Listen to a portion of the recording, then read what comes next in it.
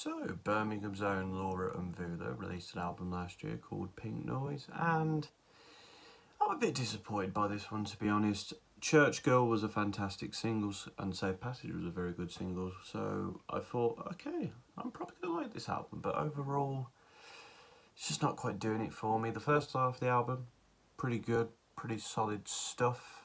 I think the 80s sound works well on those tracks, and Laura sounds good and interesting as well.